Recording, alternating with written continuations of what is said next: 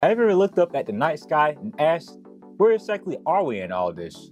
Well, today, we're blasting off on a journey to figure out where our solar system is located in the Milky Way galaxy and in the vast, mysterious universe beyond. So let's start small, with home sweet home, Earth.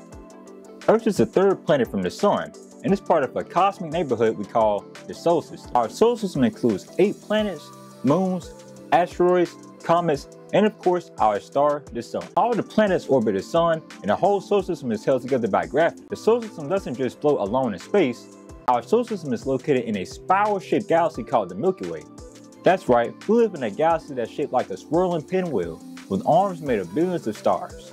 Our galaxy is tucked away in one of the spiral arms called the Orion Arm, about 27,000 light years from the center of the galaxy. The Milky Way galaxy is huge. It contains over 200 billion stars and is about 100,000 light years wide. And our sun is just one tiny star among all others. But wait, there's more. The Milky Way is just one galaxy in the entire universe. There are billions of other galaxies, each with their own stars and planets. Galaxies group together in clusters, and those clusters form even bigger structures called superclusters. So where are we in the known universe?